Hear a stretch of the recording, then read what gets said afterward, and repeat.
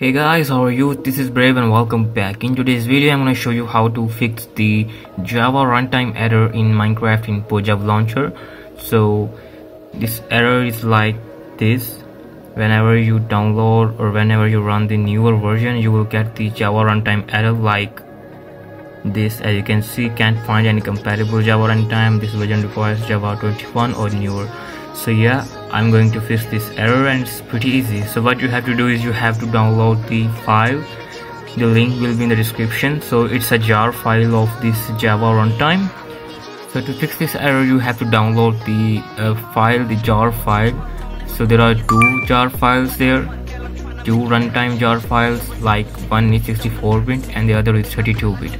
So you have to see if your device is 32-bit or 64-bit. To check the device, you have to go to the Playstore and download this app called CPUz.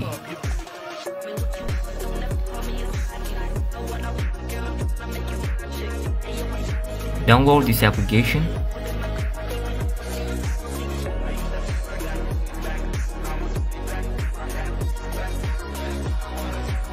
After downloading it, simply open it. And to check it, you have to go to the system, and here you have to see if your kernel architecture is 64 or 32-bit.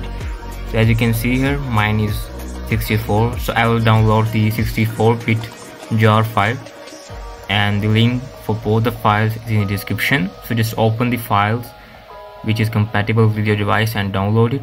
So after downloading the file, you have to open your Pojavlauncher. Open your Pojavlauncher and click on the top 3 bars, the bars on your top right corner.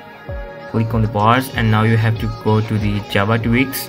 As you can see here, in Java 2x you have to go to the runtime manager, click on it, and now you have to select here the add new option.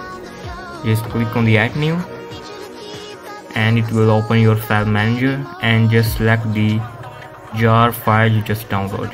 Click on it and yep, you're good to go. It's done. Now you have to go back or just restart your Pojavlauncher like this and click on play, and yep, our error is gone. This was it for this video. I hope your error will be resolved, and if you're new on my channel, don't forget to subscribe and like the video. And again, the link to the both files is in the description or in the comment section, so you can check it. And yeah, see you in the next video. Till that, have a nice day. Take care.